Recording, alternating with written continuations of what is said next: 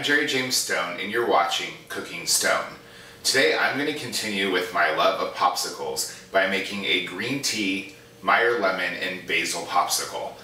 I like this popsicle. It's a little bit different than my other recipes, my other popsicle recipes, because those tend to have a lot of kapow to them. They're really big on the flavor. This is more like a light and bright kind of sweet tea with just a little bit of basil on the palate. So I think it's going to be really refreshing, and I think you'll enjoy it. So let's get started. To begin with, you're going to need 1/4 cup of Meyer lemon juice. So go ahead and cut the lemons and squeeze that into a large bowl or container. And then brew 1 1/2 cup of water. With this water, you're going to make the green tea. You only need 1 tea bag for that amount of water. Using more tea will just really make the popsicles astringent, and you don't really want that.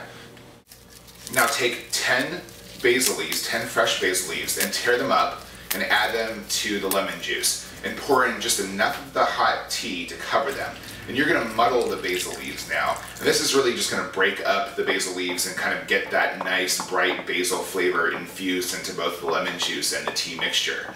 Once you've muddled them, then go ahead and add the rest of the tea and just let that tea, along with the basil leaves, let that steep for about 10 to 15 minutes. Once that's steeped, you want to add the remaining water, which is about 1 1/4 cup, and then add the sugar, which is about 3/4 of a cup.